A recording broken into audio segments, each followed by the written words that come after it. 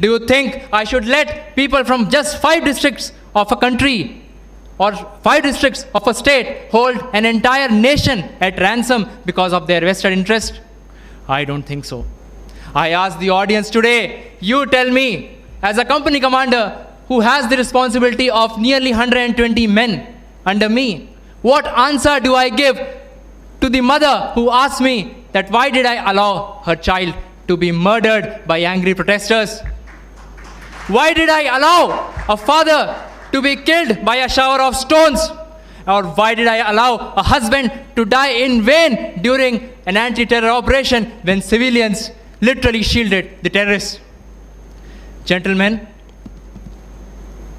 the most important thing is everybody has got human rights, and that includes everybody who is in this uniform. Do you think that the day I wore this uniform, I let go of my human rights? I don't think so.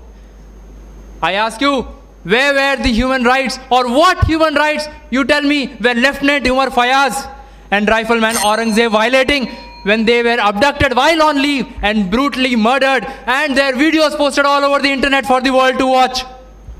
Gentlemen, I think we cannot talk about justice and human rights to a set of people who have been so deeply and so precariously indoctrinated due to religious extremism that logic and reason does not apply to them anymore.